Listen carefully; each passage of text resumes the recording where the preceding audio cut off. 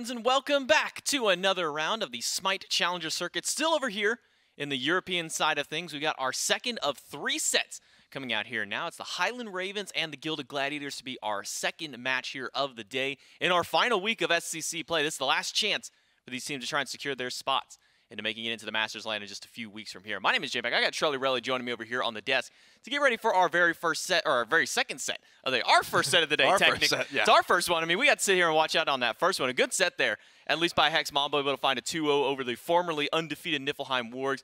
But now a little bit of a different story here. The Highland Ravens, very close to, or they should, I believe, have already secured their spot now here in the SCC's top 4. Gilded Gladiators still fighting to try and guarantee their top spot, though. Yeah, I think at this point, the Highland Ravens just want to make sure they're still in contention for that #1 spot. Obviously, right now that the Wargs have lost, there's no more undefeated team, so they want to make sure, hey, we're still in contention for that #1 spot. We want the bragging rights, and we want to make sure that we're still up here on the top as the same as well. Yeah, as you can see by our schedule with our first set done, Hex Mambo finding their 2-0 over the Niflheim Wargs, and we got the Ravens and Gladiators. And then, to close out our day, the Styx Ferrymen and the Aru Scorpions. There are still some points of contention for all 4 of these teams out here. Aru Scorpions, unfortunately, they're pretty much out of here by now without a single win to their name out here, as you can see by the standings.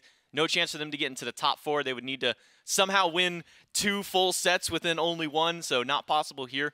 But that Styx Ferrymen and Gilded Gladiator spot potentially still up for grabs here. If the Gilded Gladiators lose this set, then the Styx Ferrymen would also have to win theirs up against the Scorpions. But the Gladiators can win their set here up against the Highland Ravens. And it doesn't matter, and unfortunately for the Ferrymen, that'd be the end of the line there in that final one here. But Charlie, I mean, talking about these 2 teams out here, I mean, as we talk about these teams with the Highland Ravens, I mean, this is a team that we came in with a lot of expectations. And so far, this team has been able to pull a lot of those through. Yeah, I would say we've had to watch them for a while now, and they've been looking very solid, but the question was always, could they compete at this level? They've been together for quite some time, and more often than not, the answer seems to be yes, even when they are finding, like, small, getting behind a little bit in the early game. They're finding a little bit of stumbles here and there.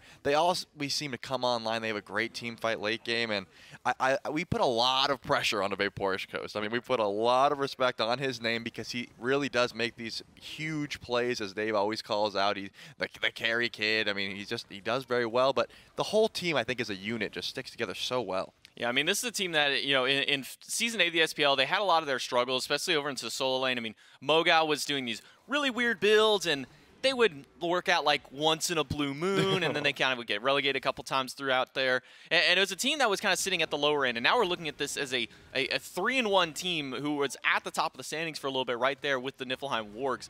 And with the adjustments that this Ravens team has made here, I mean, with Mogao, Rapio, Sap 7, Silence, and Vaporish Coast. I mean, we talk a lot about Coast, but even talking about Mogao, and even over into that mid lane, Sap 7 has had a lot of improvements over his time here into the SCC. Yeah, I believe even after that last set that they just had, where it was like they were down pretty much the whole set, and they were able to turn around every time Coast made these late game rotations in, they were able to win the game. And Coast was tweeting something along the lines of, I get a lot of respect. A lot of people say, like, I carry these games, and my team is, like, they make so much space for me. I'm able to hard carry these games because of how they play. So I think we should give a little bit of respect to the tanks on this squad as well. Mogao and Silence are able to create so much space so that this Heimdall can come in with these 6-0 plays, even when the team is behind right now. He's able to just create so much space because of the tanks doing their job. Yeah, and that's something that, we talk about with carries over into the SPL and whatnot. We ask them, man, like, how are you able to do these games where you're going like 7-1 or you're going like 5-0, and they're just sitting there like, man, I just got some really good front lines to help me out here. And going to the opposite side here, a team that's had a little bit of mixed success so far this phase. I mean, they came in here from the SPL qualifiers, had a little bit of a stumble, came into the SEC qualifiers looking pretty hot. Now known as the Gilded Gladiators team, Lestemix, Maskill, Sotos, Rotwin, and Toddy to round out this roster here. It's a team that has drastically changed up their play style. I mean, from Season 8 coming now, even from the very beginning of the SPL qualifiers till this point here, this is a completely transformed team, Charlie, and a lot of it off of the back of Maskill and really from their coach Alpha, who's been able to make a lot of adaptations for this team. Yeah, I would say so. You're right to highlight Maskill as well. I mean, it's just very interesting to watch. Still one of the former Fenrir players in the league right now that are still trying to make use of that pick, sort of falling out of the wayside. But you're always seeing these eclectic picks, trying to make them work, and it's mixed success, as you said. I believe they're 2-2 right now, so they're finding some nice solid wins and some solid play styles, but also falling by the wayside a little bit. They're trying to find their identity still. I think it's still very early on, only 4 games played at this point, so still trying to figure out what works for this squad right now. Yeah, their last matchup was against Hex Mambo, who we just saw finally get a win over Niflheim Warwick and break that undefeated. So, no slouch against this team, not being able to take out some of the top. I mean, going up against, the SPL talent that some of those teams have out there. Maybe no surprise that these guys might be struggling a little bit. Still trying to find their footing here in the SEC, but it's a team that's stuck around for such a long time. I mean, we talked to Coach Alpha 21, I believe is the full one there. Whenever he was here for the SPL qualifier, he said, look, we've been together as a team. We've made like one adjustment in the last year and a half. And it kind of gives you, sights back towards some of the former, and still big shot SPL teams out there. I mean, you have ones kind of like, what's the one immediately I'm coming to head? NRG, back when they were an SCC team. They're SCC, they came in, made huge waves into the SPL. You think of Sanguine, the same way. Come through, now the Atlantis Leviathan's able to go and make these big runs here. So when you have these teams that stick together for as long as they do, eventually all it takes is that one little thing, that one little moment in the season to finally click for them and make those big waves. Yeah, any team that sticks together this long, they're going to be able to make those adjustments. I mean, if you've been playing together time and time again, you can sit there, do the VOD review, look back and see what you did, and at that point, you're able to make those little corrections, and you can really turn into one of these strong SEC teams that we see before us. Well, we'll see what changes up here in the picks and bans for game number 1 between the Highland Ravens and the Gilded Gladiators. Now that we are on that adjusted patch, that 9.4, so all the nerfs have come through. We got to see what kind of changes it's made into the SPL. We've seen a lot less of the Medusa. We've been seeing a lot of Jingwei kind of pop up, Chernobog as well. Although over here in the EU, Heimdall still seems to be that hunter that teams go towards. We see him banned out already by the Gladiators. Yeah, you have to ban away the Heimdall if you're against the Ravens, I feel. I mean, just letting Coast have such a safe pick is never going to be a great option. Thought, though, still that long-range artillery mage that people don't want to deal with. I wouldn't be surprised if we saw Cthulhu either prioritized or banned away as well. I think both of these soul laners have a Cthulhu in the back pocket, but Mogao has some interesting picks of his own right where he doesn't need to go towards these meta picks. He can build whatever he wants. He can go the full damage Jormungandr if he wants to, so we'll have to see what he decides to do with these picks here. Daji and Yamoja, pretty run-of-the-mill bans away. Yeah, the Daji may be the one that kind of doesn't really stick out as much, but maybe is an important one here. I mean, that's one that's been consistently banned away. Though Kleina's still available, even with some of the nerfs that she's seen, a lot of players are still throwing some priority towards her as far as just her overall damage output. But as far as a first pick goes, it's going to be Khepri here for the side of the Ravens, a god that has as well seen a lot of prioritization in picks and bans. I mean, very highly contested, especially in the SPL level. So any surprise that we're seeing that same kind of trickle down here into the SCC? Yeah, I mean, Khepri definitely a strong pick. I wouldn't have expected the first pick, but I think they just want to make sure they have that safety on their draft. It's always going to be a solid answer back to, picks like the Kali, for example, that we just saw locked in there where, it's a single target assassin that wants to get the reset on her passive and get the HP back. But if you deny that, it's going to be very solid. This time around, though, they're going for the Shiva, and that could be in the solo lane or that could be in the jungle. We see it more often in the SPL in the jungle, but I'm not going to, bet on anything just yet, as well as the Baron. So that Baron is definitely going to be in the solo lane because we've seen Mogao play it before, which means that Shiva probably going to be in that jungle. Man, I love Baron, dude. Baron's such a fun god, and I kind of miss the days of the Baron meta, whether it was Baron mid or Baron support or Baron solo, no matter where you throw that god. It's always a pleasure to watch out there. One of my favorite gods, just one of, overall just design-wise, such a fun god. Between his kid, his actual character design, it also has the best jump animation in the game.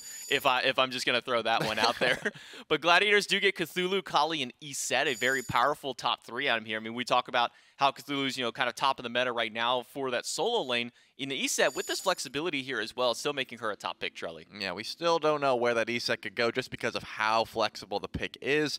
We see it in pretty much 4 roles at the moment. Right now, though, probably more so leaning towards the mid or the support, but the option is always going to be there in the jungle and things of that nature. The Chiron will be banned away. I think is going to be a smart option there because Toddy does like that Chiron, a lot of safety in lane, lots of range. But Jingwei, a pick that we've seen a fair bit in the SPL just because of the changes to Crusher and Aussie. Death's Toll not really the starter anymore because of the the Gilded. So it looks like Jingwei moving over towards that sort of crit and shred meta and answer back Chernobog. That's going to be a very solid, annoying rotation-based duo lane where they can just get all across the map very quickly.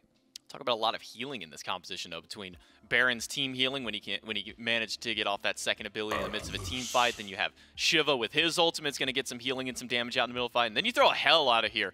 I'm looking over here at the Gilded Gladiators roster, and I'm going, man, we need a lot of anti-heal to be able to deal with this. And Iset now with this Atlas locked in shows that this Iset will be going over towards that mid-roll. So now that we do have a nice little look at the roundup here, you have Atlas Chernobog versus the Jingwei Khepri lane.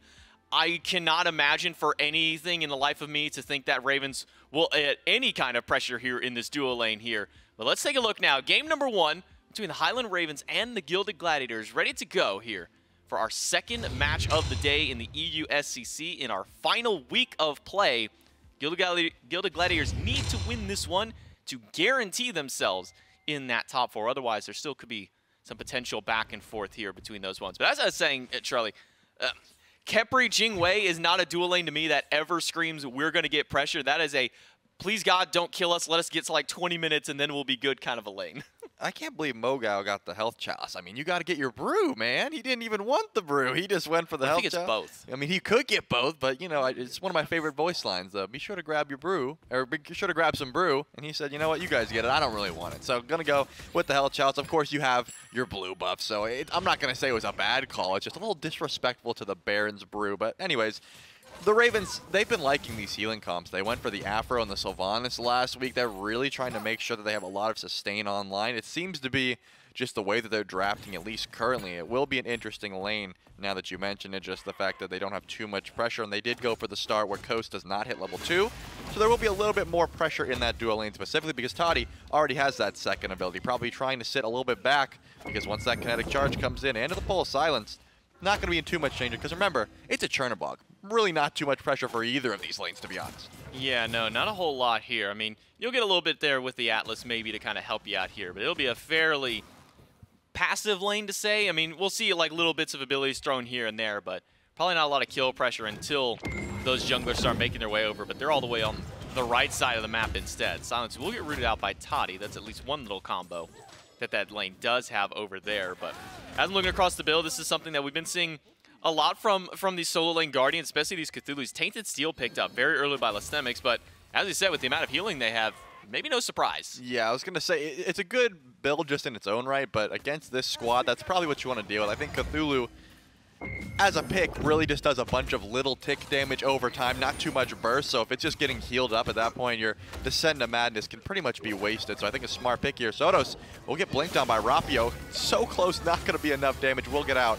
Just barely, but looks like Sap wants to go for one more pull. Oh, that was close. Not going to find it there. That knock-off immunity on the Wing Gust, making sure they don't get pulled back in by that sweep out of the Shiva there. So a small little bit of counterplay there that Sotos does have up against Rapio on that mid. Probably the only reason that Sotos doesn't go down there. A charge in by Rotwin. Pickup is good onto Silence. He'll throw him right into the root combo. The shell is popped, but it's not going to be enough. It's Toddy online for first blood on the side of the Gilded Gladiators. Yeah, that shell not going to be enough. You usually want to see the beads against a pick like Atlas, especially on an immobile character like Khepri, where you know, it's very easy to catch out because you're such a large target. So unfortunately, it's going to be first blood, and now you have to deal with a Chernobog with a lead. I don't think that's anything that Coast isn't used to at this point. Getting behind in lane is sort of his forte, where he's just, you know, my team's getting a little bit out pressured. I'm getting invaded. I'm just going to sit back at the tower line. But it looks like the purple buff won't be invaded, at least not yet. So that's not the biggest deal in the world if you are a Highlands Raven fan. But just making sure to get some pressure in lane is Sap.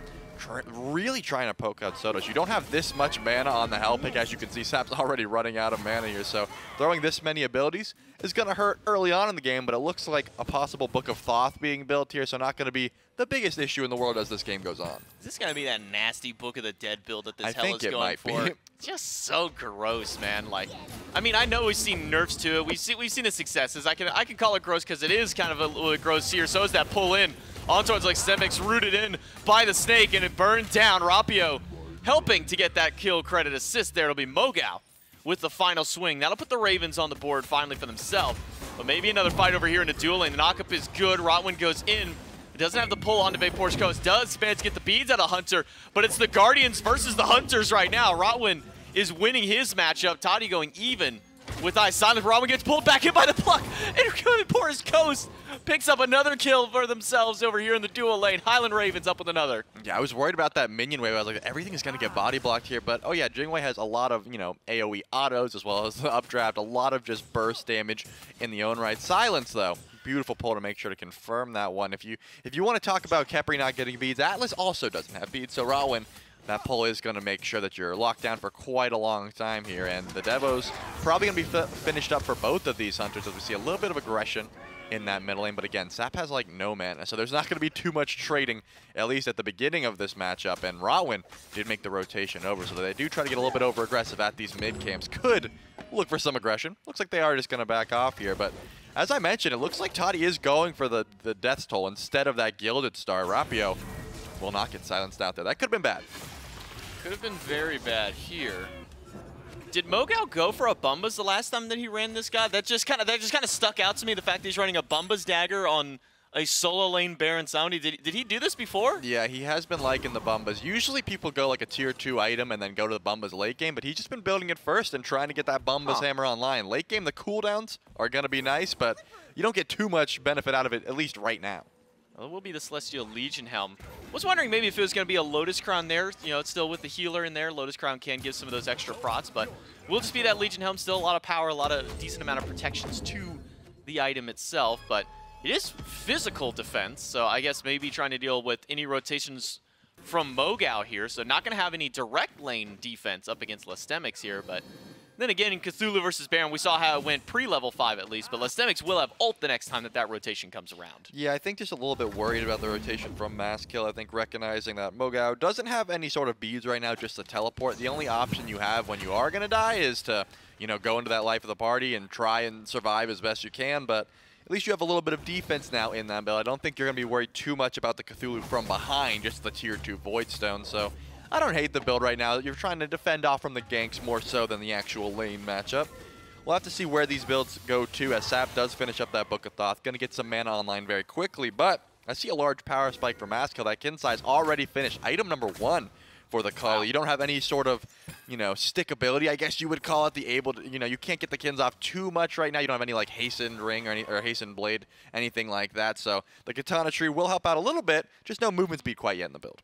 Yeah, I mean, typically we've been seeing more of like the Scream-esque builds with Crusher and Charge Bow, things of that nature here. Not going to be the case, at least in this matchup here. Silence will eat a little bit of damage there from the mid laner, but it's a fight over the mid camps. Maskill goes in, finds a stun up against Rapio, and returning a lot of fire back to this Shiva. The ultimate comes out from Silence to allow Rapio to run, and that will give him more than enough distance. That extra movement speed is good, and Coastal had to use the airstrike as the pull from Rotwin was about to connect, but Porshko's making sure they use the ultimate instead of using those beads that did come off of cooldown just in that moment.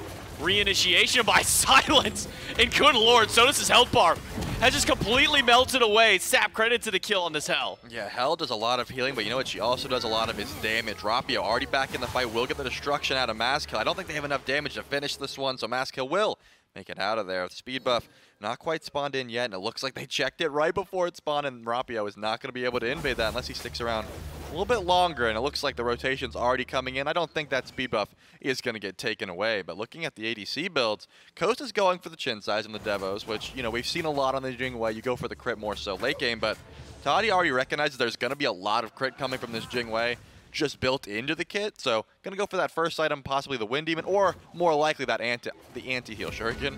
Oh yeah, could see that Shadow Steel. That could be an option here. We've seen, what was it? I think Barracuda ran that at one point. I know that Veronic in the mid lane was running like Toxic Blade, Brawler's Beat Stick, Charybdis, and then would sell the Beat Stick for that Shadow Steel late game when he got some crit online. So we'll keep our eyes on Toddy's build to see which of those Shurikens he does end up going towards. But it will be the Devourer's Gauntlets both ways, Gauntlet of Thebes on both sides for the supports and shells as well here. So at least pretty much parity amongst all of the relics here. It seems that everybody's gone for the same relics as their opposition. Sodos again will have to get away from the root. That Wind Gust might be the one saving grace that Sodos has in like every one of these team fights. Oh yeah, just try not to get rooted down or like knocked up or anything like that. It's going to be the name of the game, trying to survive on this E set. Right now, hasn't worked too much, 0-1, but we'll have a little bit more survivability as the game goes on.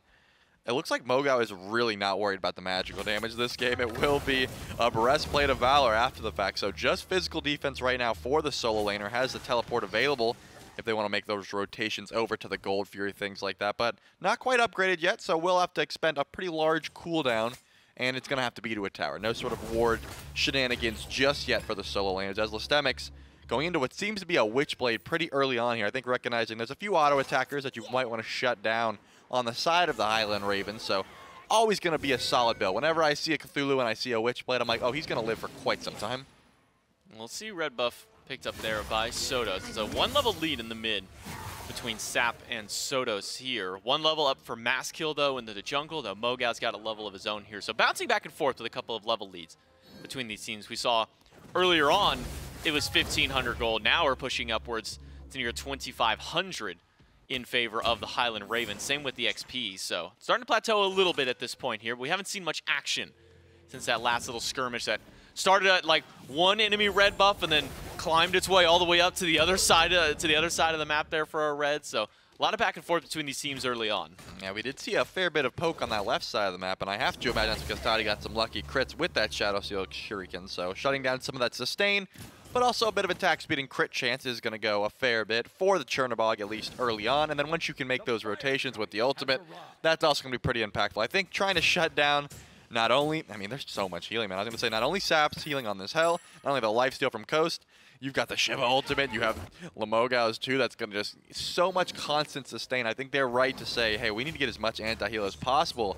But I imagine Lastemics probably can hear at least the abilities being used on the Pyromancer, but it's getting shredded. Yeah, it's down to already a quarter HP. Lastemics won't even be able to get there in time on this Cthulhu. Is clearing out his Harpy camp at the top side there, and may not have noticed that it was happening, may not have seen the abilities, but either way, that one will be a Pyromancer going the way of the Highland Ravens. An extra infusion of gold going to the Order side team. And Moga, as you said, this double physical, I mean, maybe a little strange considering what the full composition is the other way. Sodas gets a big heal with that circle protection, has to use the beads to get out of the pull from Silence. Maskill blinks in, doesn't find a stun up against Sap, instead it's a massive heal going back his way as he does heal up not just his teammate, but himself as well. Yeah, circle protection is down now, but Maskill might want to get a little bit more active here. Rapio's here, but look at that damage! Destruction can't even be popped just yet. He barely gets it in time in order to be able to fire that one back into five, but he's got to jump away from Rapio. Mogao has rotated over and finds a kill onto Soda, still charging up that coffin. Who will he pull in? It's got to be Rotwin, stunned out and knocked up, nowhere to go. Sap credited to the kill for the Highland Ravens. That's their fifth, and Milistemics gets grabbed back in, rooted at the end of his own dash, and Coast will join the party to pick up a kill of his own. A 3-swing to the Ravens. That's a 5-man rotation to the mid lane, and it looks like Toddy does not want to be invited to this party, but look where they're going. There's no Pyromancer here, J-Mac. There's only one objective they're going for. They are going to pull an 11-minute Fire Giant. This might be one of the earliest Fire Giants we've seen. Toddy rotates over to distract Sap,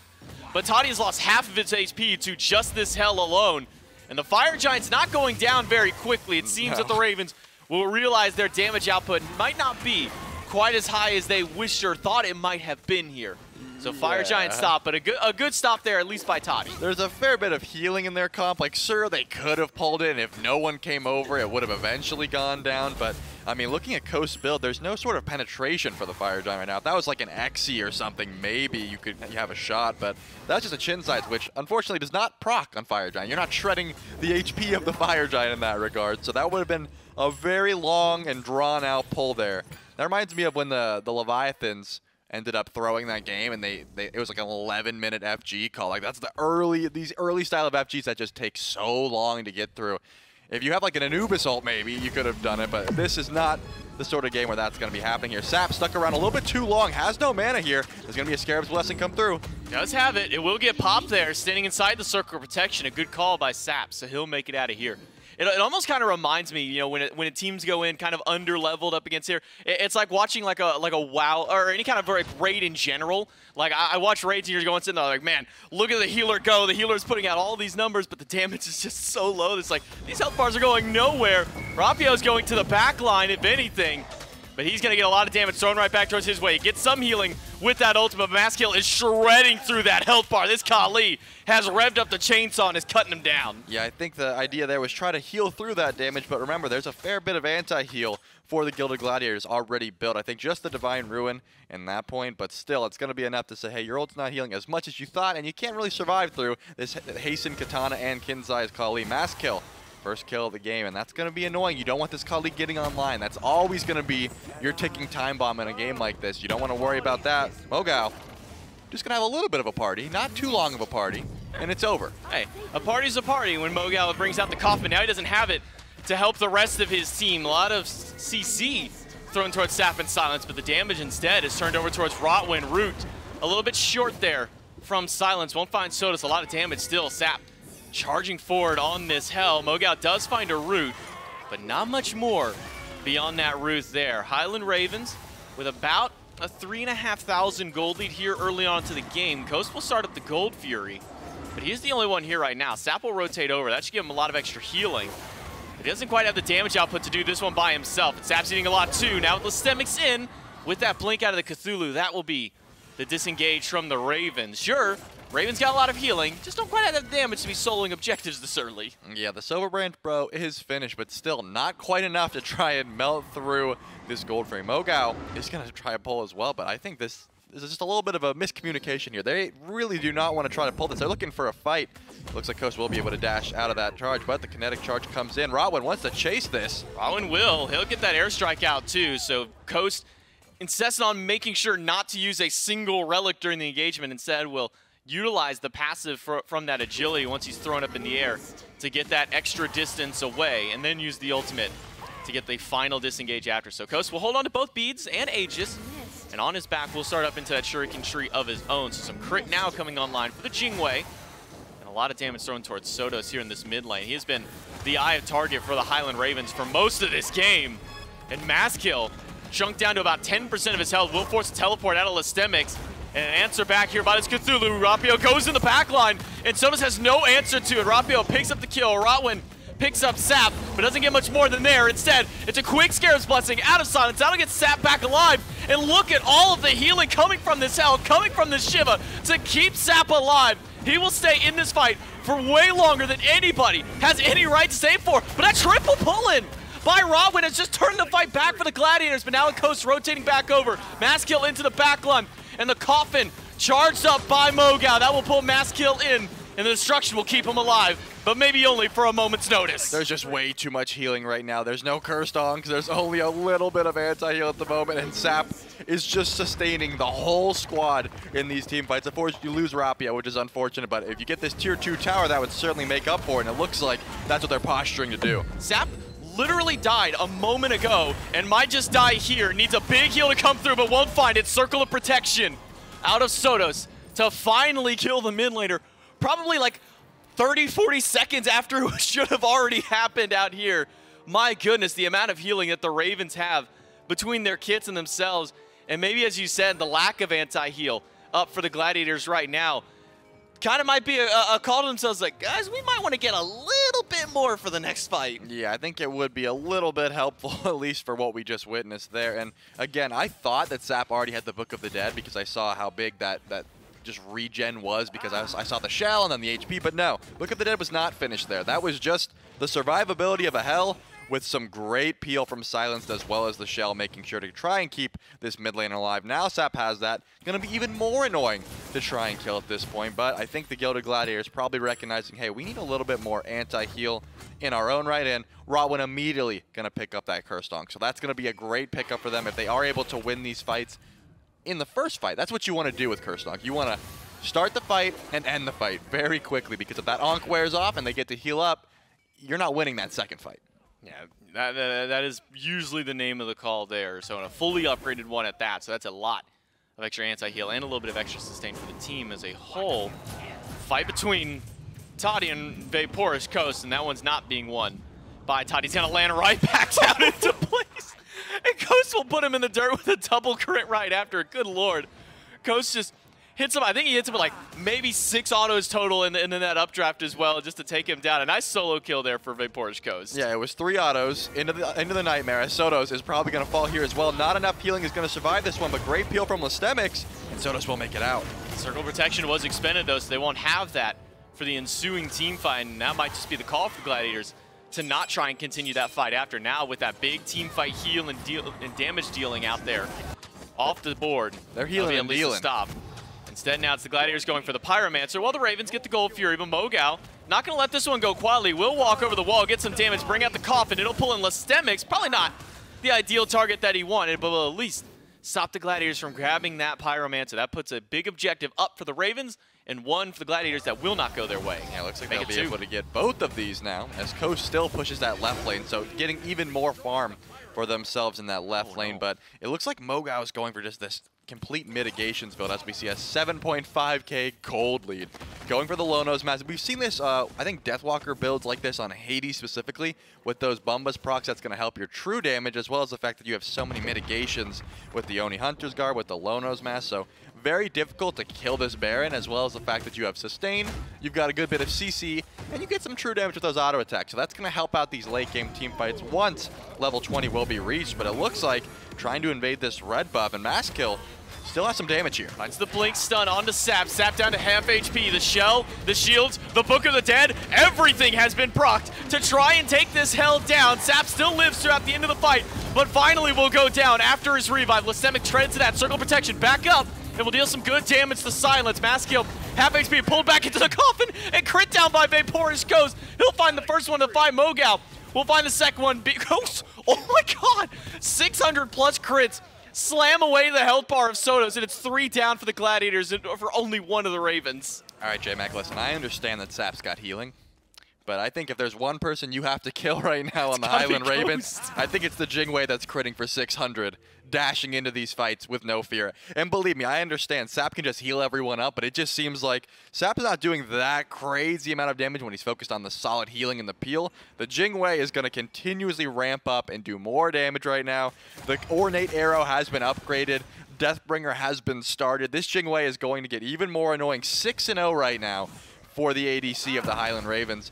I think killing Sap has got to be priority number 1, but if Masskill doesn't put some sort of pressure onto this Jingwei, this game's just going to keep climbing out of hand. Almost 10k, and there has not been a Fire Giant killed. There has been a Fire Giant pulled, we saw about 9 minutes ago. Yeah, I've almost forgot that even happened over there. It's been so long up until this point. But I mean, they aggress on Sap right at the top end of that entrance to the mid camp right there. And he literally ran all the way and got to the tier 1 tower before they were finally able to at least proc the Scarab's Blessing and then get the Scarab's Blessing there, that being the Gilded Gladiators.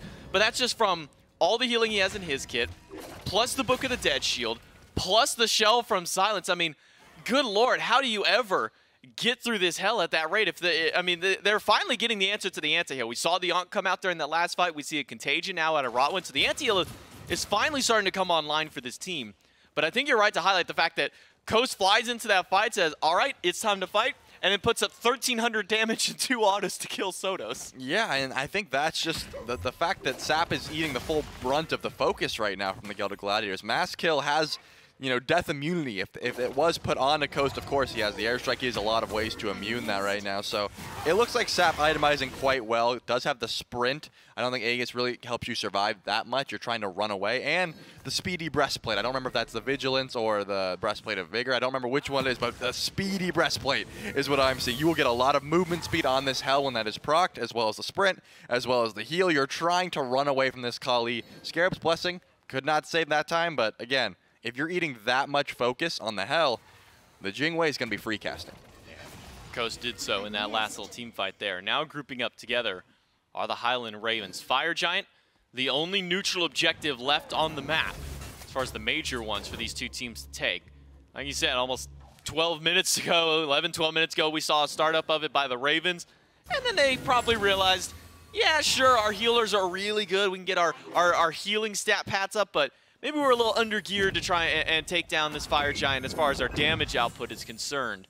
Mogao will be able to juke away from Rotwin, but you can see the aggression by the Gladiators. Everybody, aside from Coast, grouped up on this right/middle side of the map. It's going to be very hard to try and kill Baron Samedi. I mean, Mogao just is super speedy with the heal, has the Bumbas ticks now, so much lockdown, and it looks like they are going to pull this FG, but they don't even have their ADC to do it. Chernobog's going to get here right away, and they're going to engage. Yeah, Rapio finds 3 with that sweep earlier on. Mogao goes up into the coffin. Who is he trying to pull back in? He'll grab Masskill away from Silence here, who had to use the Scarab's Blessing on himself, but Mogao now the one in danger. Does throw out that Vivid Gaze for a little bit of damage. Not going to find much. Lystemics up into the Cthulhu Ultimate. Coast has walked into the team fight, lost half his health, and had to fly his way back up. A Masskill can't find the last hit up against Mogao, and he goes down. He's the first one out in the team fight. Yeah, but that's the Ankh already down, and if you didn't win the first fight, it's hard to win the second. Sap has the healing. They have the movement speed. The chase is on, but it looks like they're going to put their attention right towards this Fire Giant. Lystemics is still in the area. Mogao teleports himself back into the fight, full HP. And you can see all the healing that's come from Sap to make sure this team is back and healthy. And the crits out of this Jingwei, plus all the attack speed in the world, means this Fire Giant will go down swiftly to the Highland Ravens. Major neutral objective going their way. And the Pyromancer also to the Ravens.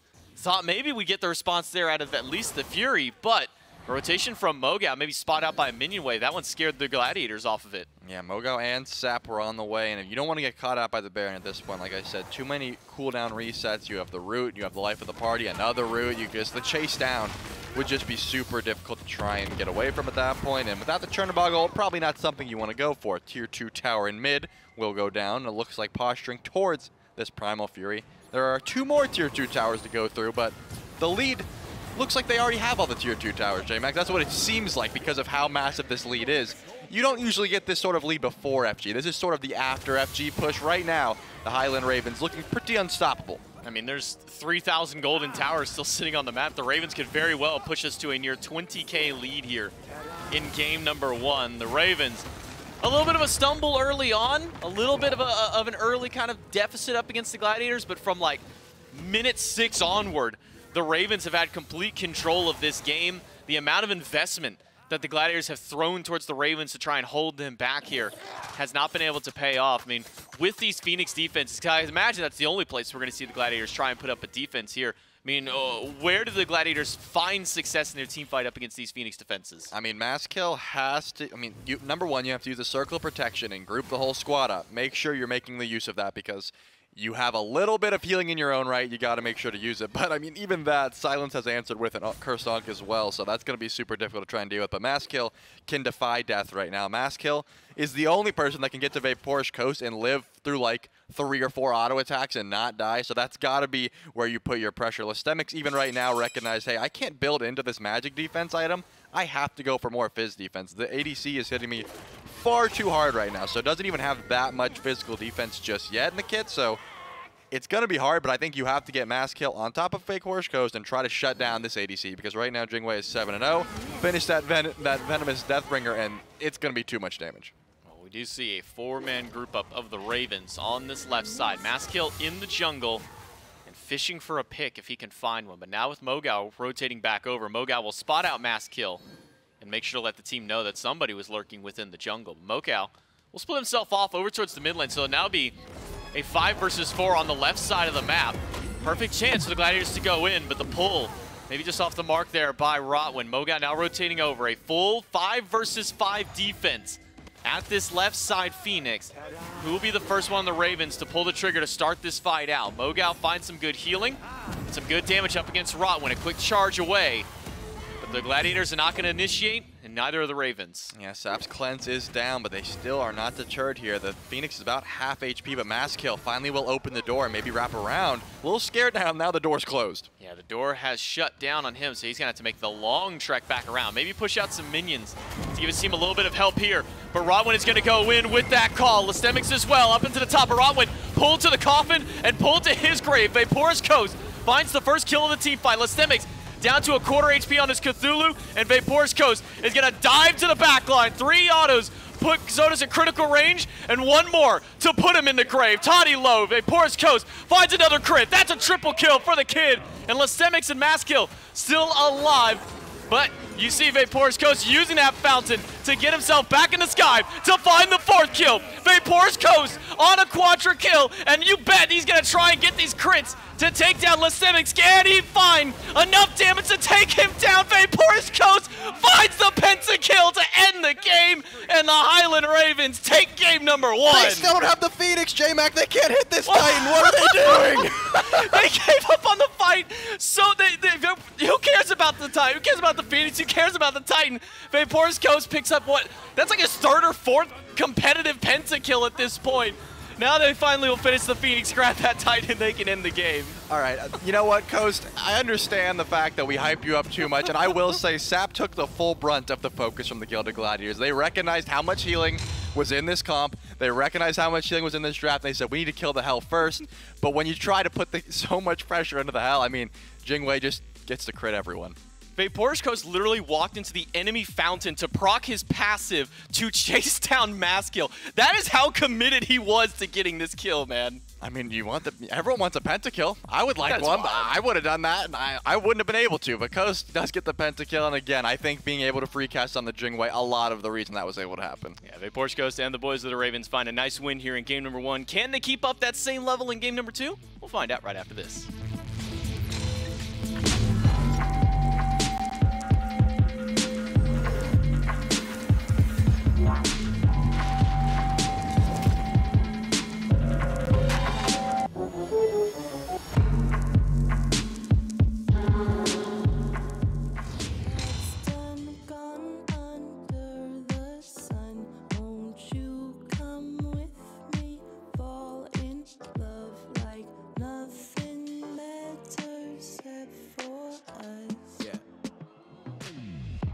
Everybody fall down once. Yeah, every logo fall down once. Yeah, everybody fall down once. Yeah, every logo fall down once. Hold it when it come. It ain't gonna stay when it drop it when it fall down. Pick that up. Hold it when it come. It ain't gonna stay when it drop it when it fall down. Pick that up. Sick of love slipping through fingertips. Watch that flame, keep it flickering. All that bickering, enveloped in bitterness. I think we bigger than all of them little things. Love unconditional, disaster is imminent. We ain't got minutes to spare, spitting divvy up. I know what you did cause you human. And no man is perfect, so I expect you is. Yeah. All that's said is done. All that's done, gone under the sun. Won't you come with me? Fall in love like nothing matters except for us. Yeah, everybody fall down once. Yeah, every logo fall down once. Yeah, everybody fall down once. Every logo fall down once. Hold it when it come. It ain't gonna stay when it drop it when it fall down. Pick that up. Hold it when it come. It ain't gonna stay when it drop it when it fall down. Pick that up. Listen to me, this love is a rocky road. Don't know who you are till you get too close. Yeah, got a heart that's good as gold. Put some respect on my name. It's in the past, don't you worry, baby. I won't budge, won't judge, that's a promise, baby. Cause we could all use a lifeline, make it last a lifetime. Picture perfect scenes ain't the motto, baby. Sliding down the runway, church on a Sunday. These two birds in love. Holy matrimony, tricks and ponies, bells and whistles, golden kisses, so official, yeah, they bearing 2 doves. Honestly, don't matter who around us, long as you around, cause I would never give this up. Yeah, no matter who around us, listen to the sound of me, plus you want to dance with me now. All that's said is done. All that's done, gone under the sun. Won't you come with me? Fall in love like nothing matters except for us. Yeah, everybody fall down once. Yeah, every logo fall down once. Yeah, everybody fall down once. Every logo fall down once. Hold it when it come. It ain't gonna stay when it drop it when it fall down. Pick that up. Hold it when it come. It ain't gonna stay when it drop it when it fall down. Pick that up.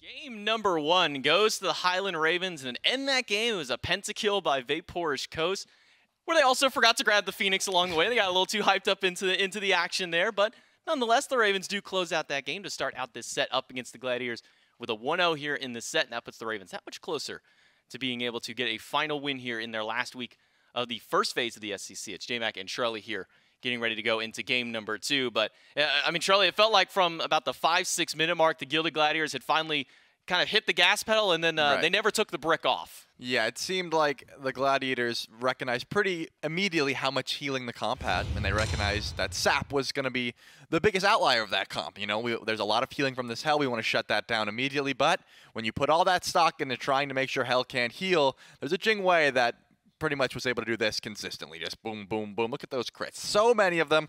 We saw the pentakill. We saw the 12-0. You got to give credit to Sap for taking the full brunt of the damage, Silence for the clutch ultimates, and Coast for just auto-attacking people. So 5 autos in an updraft to solo his enemy hunter at that point in the game, and then the game-winning push right here with Vapor's Coast grabbing himself a pentakill. If what I checked is correctly here, this should be his 4th competitive pentakill. And fun fact, that's his 3rd one that he's had with Rapio on his team as his jungler here. So that's always got to feel good for your hunter, knowing that you've got somebody to stick by your side. He's got all this, and that's just the play right there that's nuts. That he has the mindset to go, you know what?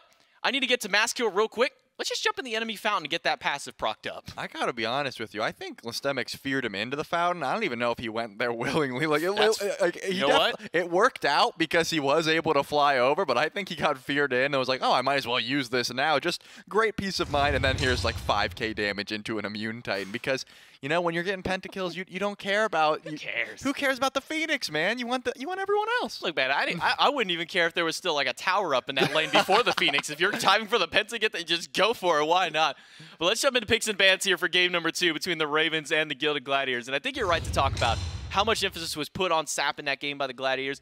And in normal situations, you're right. It's a hell. You want to make sure that they get as little healing as possible, but you can't be letting Vapor's Coast just consistently free cast in the back lines of all of these fights. Or I guess in the front lines of this case. Yeah, we'll have to see if they do just ban away that hell, because that could change up their mindset completely. If they want to shut down some of that healing, then they can focus more so on the team fight aspect. But Heimdall going to have to be banned away, because despite how good that Jingwei looked, Coast looks pretty solid on the Heimdall as well. A lot of safety in that pick, things like that. So wanting to shut that down makes a lot of sense. But what will be the adjustment we'll have to see here, because the Nemesis and the Thought, that's run-of-the-mill for the Ravens. What are the Gladiators going to do to adjust to what they just saw? So far, not much. They're going to ban away the Agni.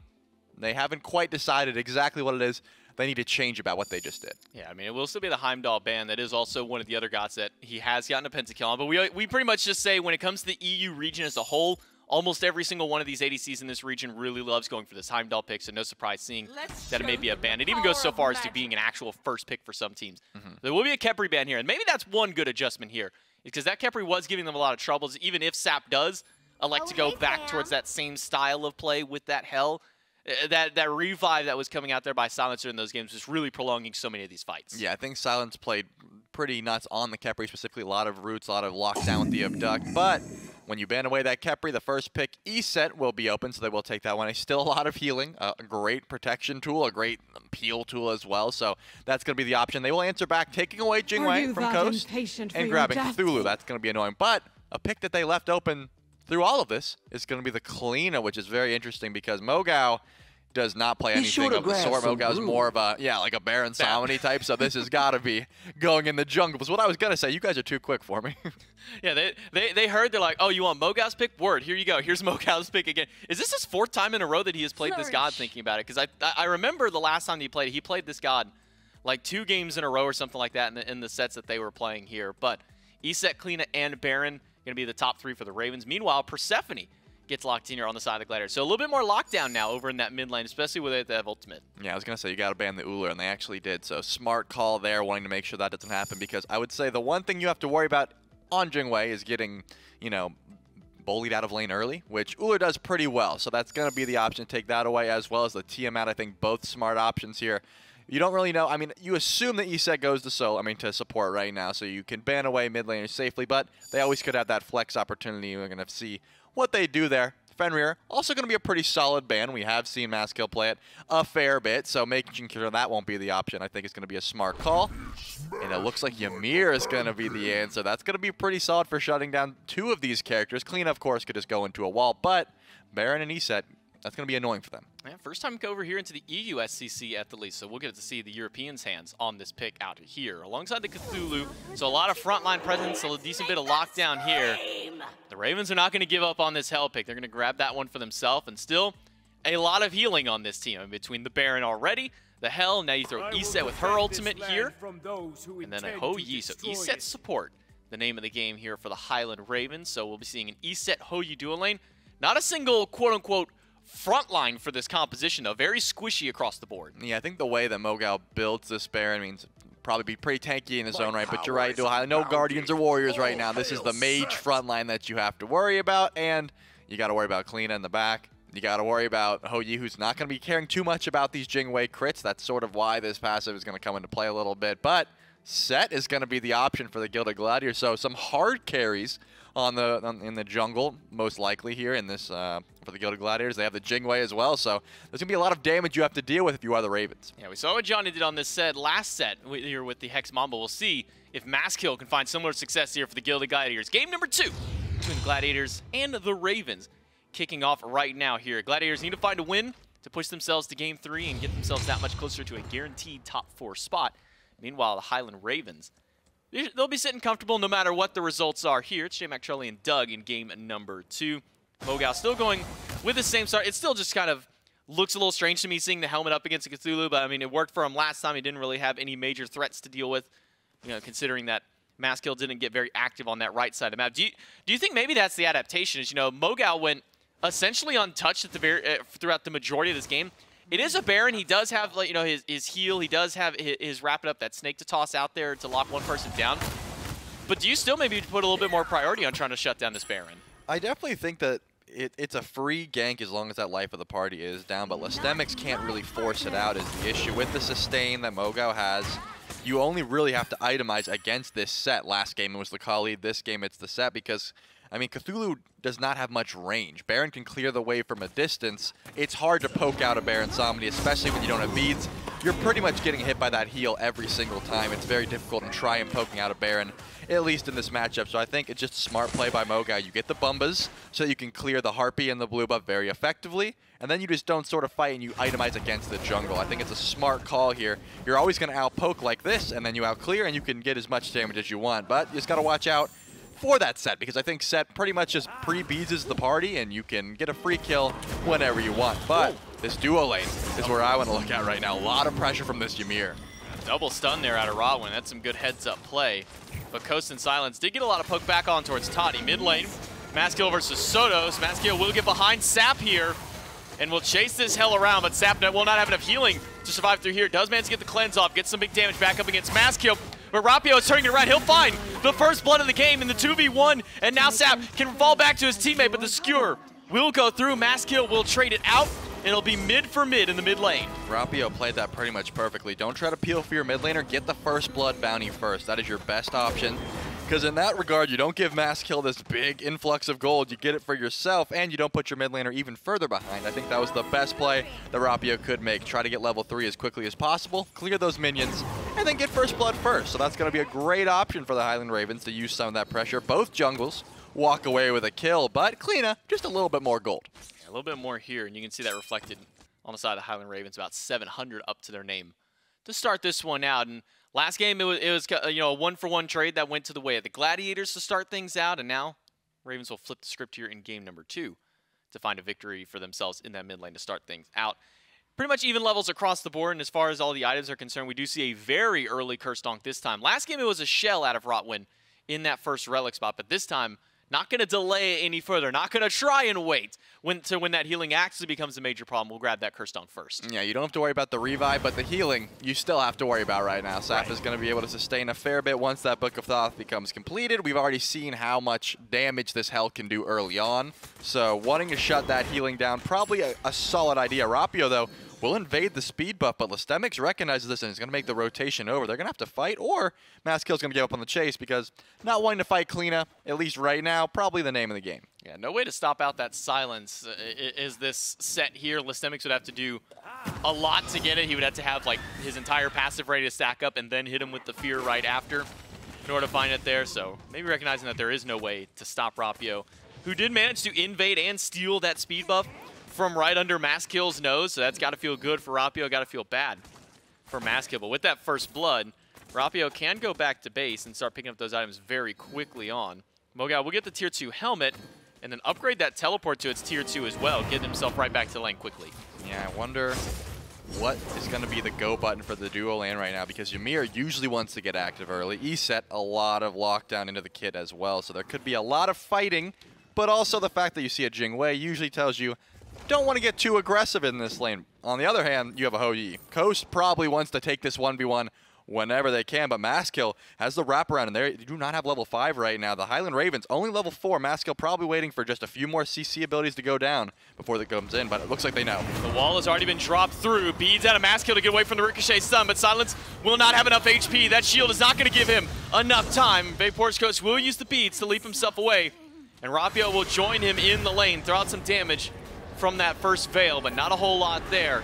Second kill now for the Gladiators here, and that'll put 1 for Toddy, 1 for Maskill. Yeah, early onset, pretty much one of the best chase down abilities in the game with Kingslayer. That ultimate, as long as you're able to bead the CC, you just have so much healing, movement speed, attack speed, damage, all of those things are going to help you out. And the beads was perfect for Maskill just to immune that stun from Coast to make sure that Silence falls there. Rapio will take some of those offerings away, but the ult comes in. The cleanse is also good. It looks like they are just going to disengage after that mid-camp fight. Silence still level 4, though. You want that circle of protection online. Well, it's not here just yet. No, will not have it available to his name. Rotwin not without his ultimate as well. And that'll create an interesting dynamic around objectives and whatnot, because when it comes to Guardians, Guardian ultimates usually aren't great for securing things here, but Ymir's ult is kind of that opposite tail. I mean, it does a lot of damage out here.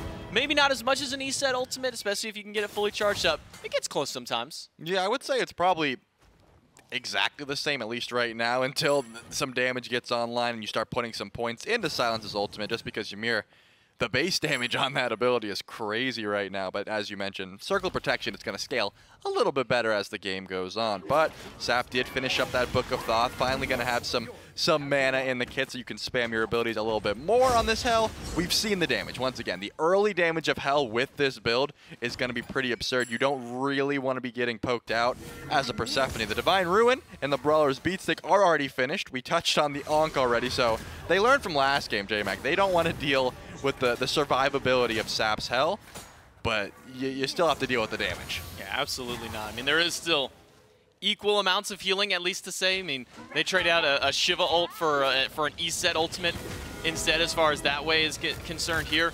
Rotwin is doing everything that he can to walk forward and throw a wall up, and there's just so many abilities to stop him there between Silence just to make sure that he doesn't get to walk up, drop a wall, and block them off there instead.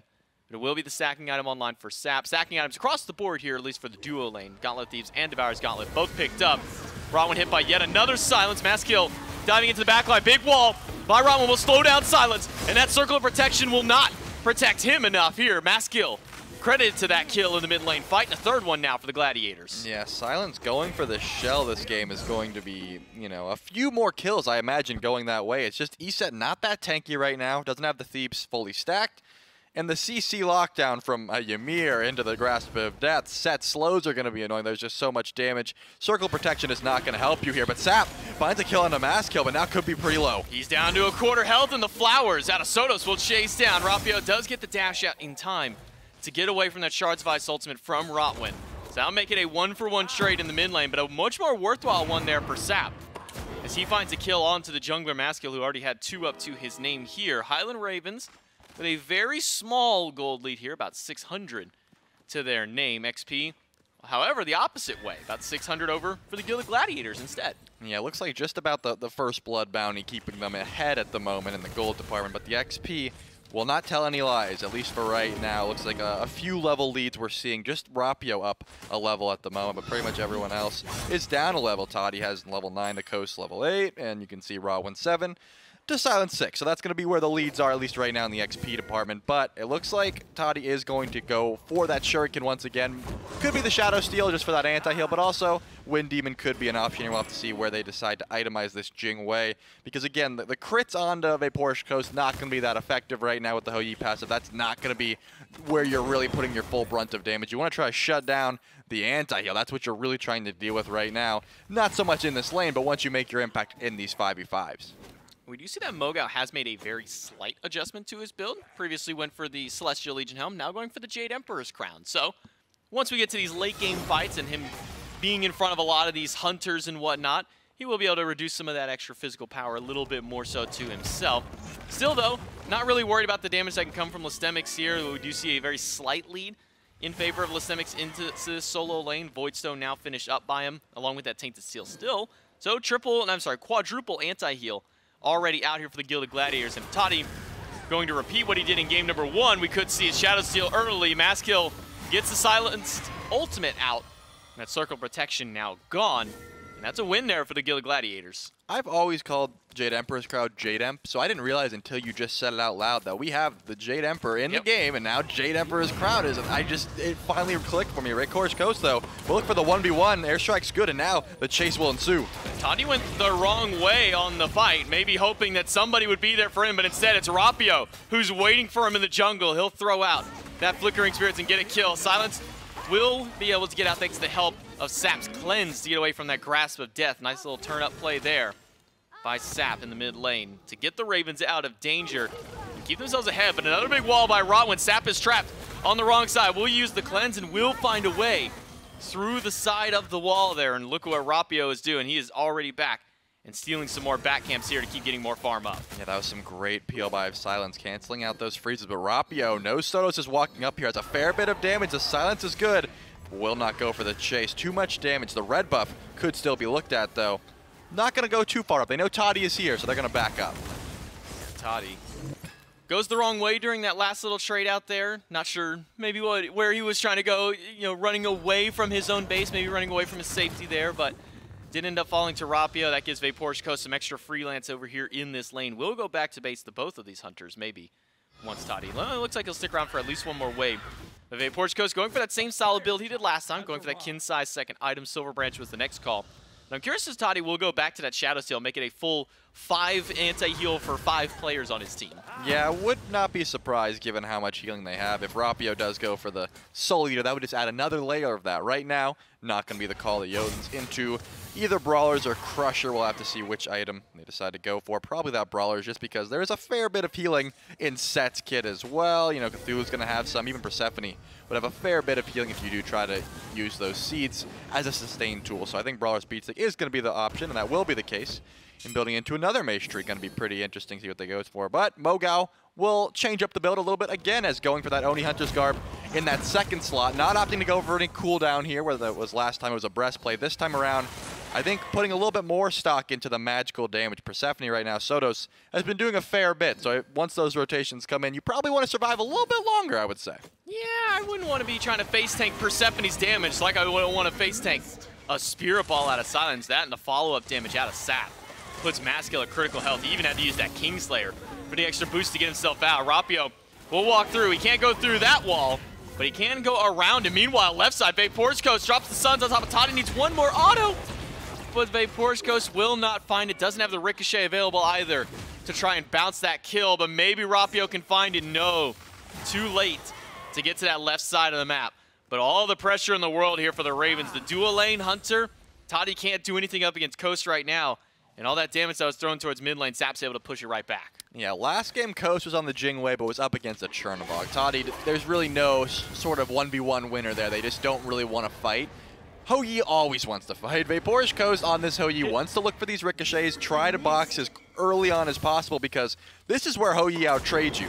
Late game, Jingwei is just a hard carry monster. The crits are going to be coming through. It's going to be very annoying to fight, but right now is where Hou-Yi wins this 1v1, so I'm not surprised that Coast is jumping in pretty much every wave, looking for these ricochets, trying to get aggressive. Whenever there's vision in the mid lane, we can expect to see this Hou-Yi looking for a fight. So that's pretty much what Coast has been doing, and now has the level lead of his own right, level 13 to the 12 of Toddy. Probably pretty close to 14 at this point, so we'll have to see if Coast does keep a solid level lead over in this dual lane, but no sort of pressure towards this Gold Fury yet, J-Mac. No sort of ward vision on this objective just yet, neither one of these teams. I mean, last game, we saw a Fire Giant pull already at this time. This game, not going to be the case.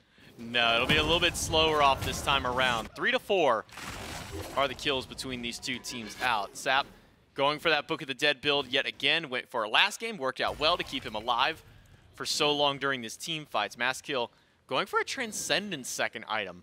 So getting some stacking online will get him a lot of extra power as well once that one is fully stacked up. But typically when we see these Transcendence builds, that kind of tells us the jungler isn't as concerned with these fights, definitely more focused on the farming aspect. So do you think that it's going to be a while before we see Maskill get back and involved in these fights? Yeah, I think Maskill's tried 2 failed ganks in the mid lane, but now, no, of course not. We'll look for the soul lane gank onto Mogao. Of course that was the option, but it's going to be very hard to dive this. He's got the coffin up. Unfortunately, he's going to hit Lastemics with it. Mogao Doesn't have the cooldowns to get that heal back up. Will not be able to get it there. Thought maybe he'd grab it before Maskill gets him, but no, he will go down to the jungler for the Gilded Gladiators, but a lot of time spent on that right side of the map. That gives the Ravens some opportunities to strike in the left side with a 4v3 advantage. No kills going the way of the Ravens here, but they are able to strip away a couple of offerings from that Obelisk and keep up that mid and left side pressure. Vapor's Coast level 14 on this Ho Yi.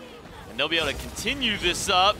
Low in the mid lane is Rapio. Rotwin needs one ability, like literally one ability, but Maskill will be the one to come in there and grab that one from behind. And the Gilded Gladiators strike 2 for none. Wow, there's a lot to unpack here. Okay, number one, hold that thought because Coast is getting aggressive once again, trying to chase down Toddy. Will give up the chase because Toddy's going to run away, but lazy back, not going to be the option here. So we see the aggression in right lane. They juggle a tower aggro perfectly. They're able to kill Mogao. Usually when you see 2 in right lane and 4 in left lane, and there's a circle of protection on the map, there's a Gold Fury attempt. That's not what happens. The Ravens try to get a little bit over aggressive. They go between tier 1 and tier 2 tower. They aren't able to find anything. So then they go for a red buff invade into a mid lane fight where they lose Rapio, your 2-in-1 Kleena, who is pretty ahead, and you're giving Maskill another kill, so they get no sort of answer back for the gank in right lane as well as the tower falling. And then they lose another member. The Ravens still holding on to a gold lead, but I feel like they probably should have went for the tower. I mean, they had circle of protection. I mean, it's a very minuscule lead right now. Only 1,000 gold and XP, and that's even being buffered a little bit closer now towards the Gilded Gladiators. But that's not going to deter the Ravens from at least getting some farm across the board. Rapio and Sap will make sure to take down that Greater Scorpion, enhance up those buffs for their next rotation through for the team. The Highland Ravens, though, they still have that pressure. And aside from the solo lane gank over towards Mogao, this still shows and says to me that the Ravens want to keep getting these fights up. Even though they lose that last one, they still want to keep that pressure up and still be able to find some openings for objectives here as they are grouping around this Gold Fury. But Toddy and Rotwin will spot them out, and that'll stop that engagement for now. Silence will be frozen out. Hits a spear ball onto Rotwin. Silence in the wall from Rapio. Hits some damage with that fail, but not going to be a whole lot of time. It's all turned back over to Rapio. Has to dash away, but Sotos will find the last shot of damage. Circle protection not going to be there to help them out. And it sends Lastemics and Maskill into the backline. Sap is under fire on this Ellie. Has no extra healing to his name. We'll get a little bit off in that fight, but Silence will go down instead. It's a double kill for Sotos, but Vapor's Coast able to find one up against Maskill in the midst of the fight. And look where Mogao is in the middle of 4, keeping his team alive. Coast will jump out and over the wall, but it's a triple kill for Sotos. Yeah, Sotos finds 3. Mogao still pretty healthy here, but the Gold Fury is still up. There's a 3-level lead in duo for Coast. There's a level 14 Jing Wei, but you still can't step up to this Gold Fury right now. The rest of the Gilded Gladiators are standing tall. Mogao will try and throw out some damage, but is probably not going to be able to, but still is trying to steal away this Gold Fury. Is not deterred. He's got a little bit of time, but he's a little too late to steal that one away with that first ability. Root is good, heal is good. Mogao needs literally one more ability to hit Rodwin. Good body blocks out of Lastemics to hold back the Baron and not allow those abilities to fly through. Mogao will not find a kill, will not find any follow-up after that Gold Fury. So finally, the Gladiators able to even out this golden XP back down to neutral, if even slightly in their favor. Yeah, it's definitely going to help out. If last game Sap was the target, right now, I mean, you gotta kill Maskill. This is the opposite side where Maskill is doing so much damage. Sure, Set's going in, doing as much damage as possible and then dying, but it's just so much. Sotos gets the triple kill there, but Set in the backline, I think, was the real damage dealer. Sotos is doing a ton, don't get me wrong, but right now, this Kingslayer needs to be shut down. The anti-heal, they have Brawler's Beatstick. That's pretty much it, at least for right now. So trying to focus down this Set, not let the backline get interrupted. I just don't think that the peel game is very strong right now. Silence used the circle of protection a little bit too early there, trying to help out, and it didn't work out that time around. As you mentioned, though, the gold lead's not out of control right now. The Highland Ravens still have a pretty big lead for Coast, 3 levels at the moment, and he's at the tier 2 tower right now. He's not scared. Oh, now he is. I wouldn't Now maybe he's say scared. not scared. Maybe more so playing a little bit respectfully here, recognizing he probably shouldn't be diving with no ward coverage over on this left side of the map here. Finally, Silence will drop 1 over by the Oracle Harpy Pit to spot out Rotwin. So maybe a good call by Coast to not try and fight under an enemy tier 2 tower this early in the game by himself. But then that wouldn't be a reason why he would be top player damage. It's just what Coast wants to do. He was top damage last game. Keep it going this game. Yeah, I mean, he wants to find the aggression. Don't get me wrong. He's level 18 right now at 18 minutes. The top farmer in the game besides Listemix, who is also level 18 right now. So wanting to keep your XP and your gold up, definitely the name of the game right now. Toddy obviously recognizes not wanting to fight the 1v1, was sitting at tier 2 tower starving the wave. So Coast had to walk up there to get the farm, but also once that ricochet goes down, probably has to back up. It looks like Pyromancer is getting pulled, and Pyromancer is getting shredded. Mogao not going to get there in time, so that one will go the way of the Gilded Gladiators. But now we're seeing a 4v4 grouping as Coast just strips away this buff. So once these ADCs rotate over, that's when we're really going to see these FG pulls. But right now, Coast is very far up, and the rotation is coming in. There are a couple on the way. A nice little ping out there by the mid laner and the support on the Ravens to let Coast know, yeah, we know you got a 3-level lead. We know you're doing fine over there by yourself, but maybe, just maybe back off for a moment here because you got some guys on the way. Some good zoning by Listemix, though, over at that Pyromancer.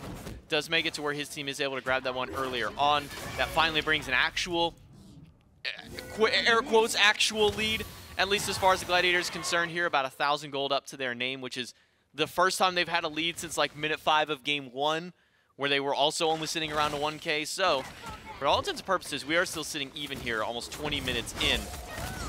And a lot of that pressure, as you say, over towards Mass. Even Sotos, you got to pay attention to this mid laner, because this Persephone's been getting some sneaky damage in these team fights. Oh yeah, Persephone right now has the double flat pen, has the Soul Reaver working on the Ob Shard. It's only going to get more annoying to deal with. So putting some pressure on the Sotos is going to happen, but a little bit of damage coming out of Sap right now. Even with the Book of the Dead build, almost finds a kill on the Sotos and will get the beats. Holds on to the Aegis though. So there still is one more survivability relic for the Persephone, but has to go back to base pretty much immediately. Yeah, will find back out there. It will be a Entangling Wings picked up. Root by Sprint. Rotwin, the Sprout. The Sprout. Yeah, the Sprout. I call it Root Sprint. No, Sprout's easier. One syllable, done. You don't have to worry about wasting two breaths on it. Well, I'm not looking for easiness. I just think it's a cool relic. I like the idea. Oh no, it's great. I love that relic. That's such a fun relic to go with. I've always just called it the Sprout though. All right, well we can agree that they're both cool names They and are. decide that it's going to be a great peel tool as well as a chase down if you need to. You can getting down a relic for a relic is always going to be a good option. You know, you're used to blink in and then people pre-beads because they're scared. Well, now you can Entangling Wings and they'll pre-beads because they're scared. Oh yeah. A lot of value that Rotwin can find with this one. Even maybe it's trying to lock down inside of his own ultimate, keep them rooted, so that way he can get a little bit of extra time for his wall. Lots of utility that could be had from that relic just for Rotwin's own sake here. On the opposite side, though, it's not going to be a Phantom Shell picked up by Silence to deal with these walls that have been a menace to his team. Instead, it's going to be that Fortifying Shell. So a little bit of extra protection for his team whenever that ability, or whenever that relic does finally pop and go on towards cooldown here. The Highland Ravens, Vaporish Coast hitting level 20 before the opposition, already 5 items deep into the build. And that might be the name of the game as we go towards the latter half. Early focus was thrown towards Sap, and good respect thrown towards, and they're finally able to get those kills for the Gilded Gladiators. But now as we approach this late game, Charlie, do you continue putting that focus in the hell, or do you start to divert that maybe over towards Vaporish or even Mogao? Well, probably right now, still shutting down the healing will be the most important thing, just because if you are focusing Vaporish Coast and he is able to get out, he just gets healed back up. I don't think there was anything wrong with focusing down Sap, but you just can't let the Hou-Yi free cast. So it looks like Listemix immediately itemizing into Jade Emperor's Crown, Witchblade, and Spectral Armor, trying to shut down some of these crits coming from Vaporish Coast before they happen. I think it's a good way of balancing what you have. We're saying, hey, we're going to put some anti-heal into this hell. We're going to make sure we shut down this hell, but also we're not going to let the Hou-Yi get a pentakill. We're not going to let the 12-0 Hou-Yi come out this game. So I think a smart call by them. Gilded Gladiators, though, are grouping up towards this Gold Fury at the moment. They're not going to pull it, though. Looks like Toddy will go back to base, but Listemix has made the rotation over. Both solo laners are here, but they're not going to make the pull. Saying, yo, I'm not going to get crit to death in my own fountain again. It's not going to happen twice in a row here, says Listemix with those item pickups here. Even getting the Tainted Breastplate online here, so that one will provide some extra anti-heal towards the enemy team. But as you're right to highlight, a lot of grouping around this Fury. The ward coverage is in favor of the Gilded Gladiators, even having a deep ward right by Vaporish Coast. So they'll know that this Hunter is here. They know that Mogao was on this side of the map. Still going for that Lona's Mask. So far the only real change in items was at least that Celestial Legion helm for the Jade Emperor's Crown. That's the only difference. Maybe a little bit of difference in priority on building it here at the very least. But now we have a 4-man group up towards this mid-tier 1. Ravens maybe aiming Just trying to find out here, but Maskill could find the loop around in the jungle. Yeah, Maskill not being spotted out by a ward just yet, but will keep looping around. Still, Rapio probably is going to sense this one out, but goes into the wall instead, does not quite see it, but Coast is going to have to be aware of this as Lamoga goes into the ult. Rapio gonna throw some damage inside the wall, throw out one, and Rapio will go, or I'm sorry, Coast will find the kill into that one. Rotwin goes down, Lastemics into the sense of the Madness trying to run, but finds a 4-man knockup. In the midst of all of that, Rapio on the run himself, Lastemics taking a lot of damage from this Bear Insomnia. As soon as he gets out of that descendant Madness, will get rooted out, and Coast will pick up another kill. That's 2 for the Hunter on the Highland Ravens in that team fight. And that puts the Gladiators on the back foot. Yeah, that was a perfectly timed snake by Lamoga, making sure to root out right after the Descent of Madness, but Maskill still has the ultimate, is holding a red buff right now, and Mogao is in that mid lane. Sotos is going to make the rotation over. The carries are here. There are no sort of follow-up, though. The tanks are dead right now. It's a carry battle on this FG. Yeah, and they have enough to be able to deal some damage back to them or stop the Fire Giant at the least. Toddy does use the beads and the agility to get away, but Coast will go right back in. That forces the airstrike and the leap out of Sotos. But poor Maskill was left all by himself. He didn't get the memo that the fight was around the Fire Giant. He gets picked off in the mid, and the Hunter and the carry in the mid got scared away from the Gladiators. And that gives the Ravens the time to pick up the Fire Giant and pick up the Pyromancer. Yeah, right now, if you're too strong trying to fight into it, the Fire Giant, it's not going to work out. You did your best. You delayed it. If Maskill was able to find a kill in mid, maybe that Fire Giant call goes a little bit better, but not going to be the case. They had the circle of protection, the cooldowns were there, and I think Mogao's build, again, is paying dividends. Having someone this tanky, but also with the cooldown resets, you have a lot of lockdown, sustain, everything is going to help out. Rapio could go for the wraparound here, but it looks like they are just going to go for this tower, go for the possible invade on the buffs, Primal Fury, then back up. Still a tier 2 in left, and a tier 1 and tier 2 in right, so we're still back to that point where there's a fair gold lead for the Ravens, but it could get much scarier if all these towers go down. The Gilded Gladiators, though, they're not going to try and defend this just yet. They're going to get some farm on the right side of the map. The left tower will go down. Do have the Fury to fall back to, is the Ravens, so with grabbing that tower. And look at the golden hand that the Hunter has. By taking down this Fury, Vaporge can legitimately just go back to base, and not only buy his Deathbringer, but also buy the glyph for his Deathbringer. He's on 3,700. Might as well grab your purple buff along the way. Why not? What's a little extra gold in the pockets of the carry here? And this should be a maxed out build now for Vaporge Coast as we start entering these late game team fights, as we start getting through with a full Fire Giant. It will be a fully bought in Venom Deathbringer. What a good feeling to go back to base and full buy a 3,600 gold item. Yeah, then you look over at Toddy and no upgraded starter, still working on the Chinzai's last item, so it's going to be a little bit before the Jingwei is able to match that sort of DPS, but I mean, Sotos is still doing a fair bit of damage, still top of the player damage charts, even higher than Coast right now, so there's Persephone you still have to watch out for. Again, double Flat Pen, upgraded starters, Soul Reaver, Obsidian Shard, so everyone, tanks and squishies alike, are going to be feeling the brunt of this damage from Persephone. You got to watch out for that. But Moga just gets the Stone of Foul, even more mitigations. Always going to round out this build, making sure that not only are you tanky, not only are you annoying, you just have the sustain, you have the lockdown. You're essentially a setup bot for your team. You have so much healing, you have so much lockdown, as I mentioned. So going to be very annoying to deal with this Baron. And look where he's at right now. Versus 4. Just standing there, and no one's even looking at him. Yo, Baron versus the world right now in mid lane. Well, at least against the minions. And he'll win that battle, no problem there. He'll have a minion wave coming up towards mid. And we saw this last game. There's a group around the left side, Phoenix. And the Ravens ignored the Phoenix. They went for the fight, got the Penta, and then went, oh yeah, we need a Phoenix. But now they'll step up towards it. A silence on towards Lastemic, some damage on towards Rodwin out of Rapio from the wall. Rodwin down to 12, that's a random number for me to say percentage. I was going to say 10 and 20 at the same time. And here we are, Rodwin back at the fountain.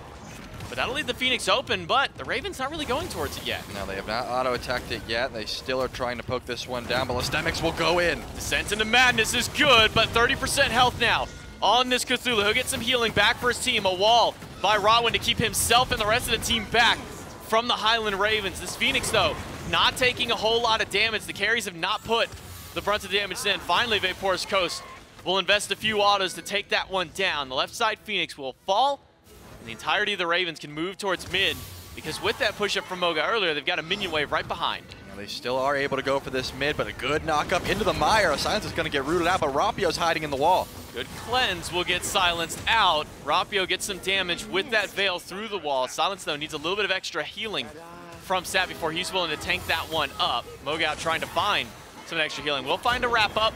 Onto Toddy, will find the big heal as well. That's going to put the carry away on the side of the Gilded Gladiators, but that wall will keep Mogao back, will keep the Ravens back, but Robin's the one in danger of the coffin to try and drag him back in. But Vapor's Coast has the crits to take him down. The root is good onto Listemics. The heal, though, from Mogao is keeping this team alive and healthy, but Rapio is not so much in the back line. Fire Giant buff has worn off, and the Phoenix is still very strong, but Coast is going to jump in because so much damage. The Aegis will keep Sotos alive, and now the teleport's coming, and this Phoenix is still alive, J-Max. Phoenix at half HP, and so is Silence. Rapio needs a lot of extra health from this hell. Vapor's Coast is the one in danger. Half HP of his own has to jump back out. And Mass Kill looping around the back, but that Kingslayer is down. He'll go in and find a big skewer, but have to use the beads and the Aegis to get himself out, but he won't go far enough. Rapio turns around the kill, and it's 2 down for the Gladiators. And it looks like this Phoenix finally will be looking at here. Mogao has a fair bit of HP in the cooldowns, but Sotos is still tanky here. Silence drops the circle of protection. Mogao drags Listemics back into it for Sap to get the kill. Now it's down 2 again because Rotwin has respawned, but Fire Minions coming in the left side. Minions coming up the middle. It's a 3 versus 5 defense. The wall from Rotwin will hold a few back, but that's only going to stop them from retreating. They don't care about the run. The Highland Ravens, they want the fight. They're going to find it. It's a double kill for Coast, a 2-0 for the Ravens, and they will find their victory here in week number 5.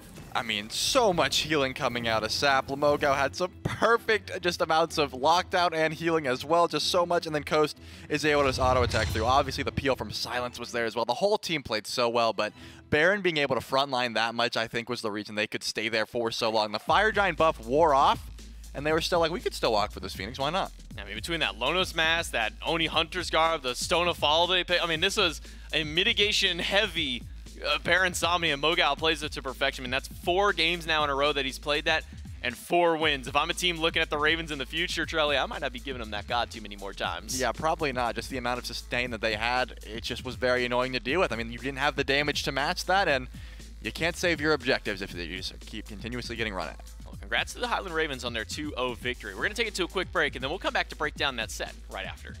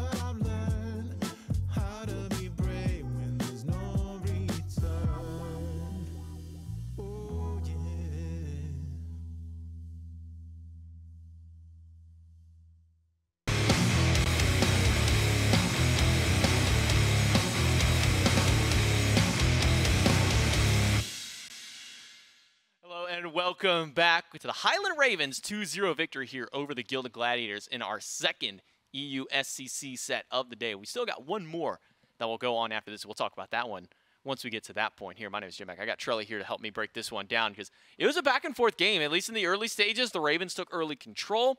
The Gladiators were able to fight back. And I mean, we got towards 20 minutes in the game. We had like a 1K gold separation here. But Charlie, it just seems that when it comes to these team fights, the Highland Ravens really know how to step into these. Yeah, they just had so much CC, and they were able to let their carries do what carries are supposed to do. Just, you know, do as much damage as you possibly can. As long as the lockdown was there, the peel was always there. I mean, with a Hell, with an E-set, and a Baron Zomini, the lockdown as well as the peel is going to be plentiful.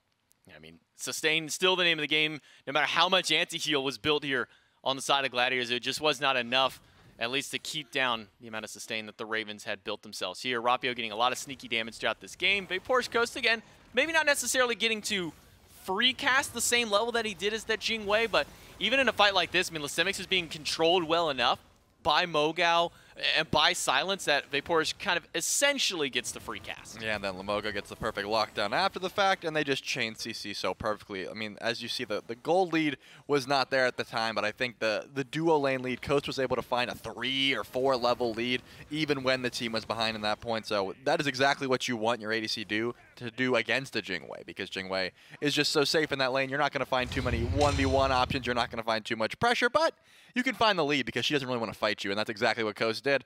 Then once you rotate in, you just have all your items built up, and the Jingwei can't match that pressure. Yeah. So with that, the Highland Ravens do find themselves the victory here over the Gilded Gladiators, and they're able to continue to hold their spot here in the top 4. That means for the Gladiators, though, there is still some potential for them to maybe fall down into that 5th spot, because the Styx Ferryman, the next set that's going to be coming up afterwards with the Aru Scorpions, there's going to be a lot of weight here for the Ferryman. They need to find that win if they have any hopes of making their way into the top 4 to try and find their way to Masters, because here in this first phase, Charlie, that's the ultimate name of the game, is for these top 4 teams. They get to go to Masters, they get to play on LAN, they get to play up against some of the other SPL squads, and up against that NA squad. So let's take a look at the schedule one more time here at the end of this set to kind of see how things have gone so far. 2-0 to the Mambo, and now a 2-0 to the Ravens with only one set left to go for the European SCC. That'll be between the 5th and the 6th seed, respectively, the Ferryman and the Scorpion, to close out our day. Yeah, the Hex Mambo definitely chose a great time to turn up the heat here. I think they started off 0-2 with a star-studded roster. It's really good that they decided to turn on the heat here. They were able to take down the #1 seed, the Wargs, who were 4-0 going into that set, with a 2-0, which I would definitely consider an upset. Despite the names that are on this roster, we know they can perform, but they just didn't really choose the right time to turn up. Now, though, they're here. This is exactly when we want to see them playing at their peak, though, because this is when we get to see the most competitive action up against these SPL teams, things like that. Right, and as you can see by the standings, with the Gladiators and the Ferryman at 4th and 5th with one game separating them, this could be a chance for the Styx to take that one away from them, maybe put the Gladiators out of their chances to go to the Masters tournament here in a few weeks. Like I said, you get to play against some of the NASCC squads, which is where the Gilded Gladiators started kind of finding their play style more than anything else when they came out here and played against North America for SPL qualifiers about a month and a half ago. Wow, it was really that long ago, Oh, Chuck. yeah. Where has the time gone, and what timeline are we in right now? I mean, SMITE's just been, the SPL specifically has been so competitive. We're just zooming through. I mean, you just think about like the records that we've seen, all of these competitive matches. It sort of just meshes together in your mind, because there's been some good SMITE to watch. Worlds was almost 5 months ago, Trelly. That is wild to me to say. That blows my mind. I guess technically closer to 4, because we're about to hit May. 5 minus 1, that goes 4 there. So we still got one more SCC set to go, though, here for the European region. Make sure you stick around for that one. That's going to be coming up right after this break.